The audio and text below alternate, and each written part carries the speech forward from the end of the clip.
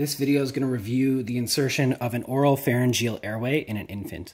So an OPA, or oral pharyngeal airway, is inserted in the mouth of the patient that's unresponsive or has a GCS, a Glasgow Coma Scale rating of 3, to help assist keeping the tongue out of the airway when we're especially providing assisted ventilations or CPR to a patient.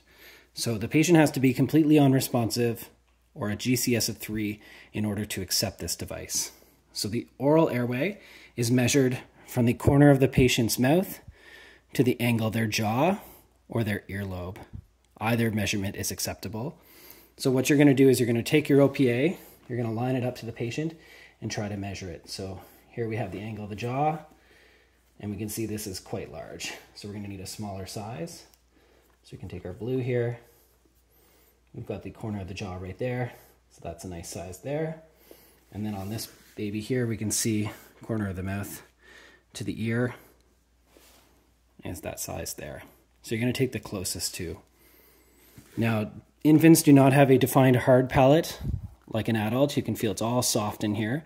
So we're not going to do that same upside down technique. We're actually going to insert the airway as it will sit in the patient using a tongue depressor just to move the tongue out of the way. So we're going to put our tongue depressor in the mouth just to hold the tongue out of the way.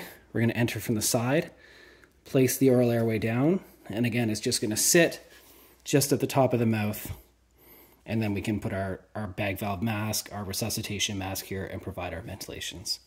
If the patient vomits, wakes up, gags, then we can just pull the oral airway straight out. If it's full of fluid, you can try to clear it or get a new one, and only reinsert it if the patient is still at a GCS of 3 or completely unresponsive. So that's our oral pharyngeal airway insertion for infants.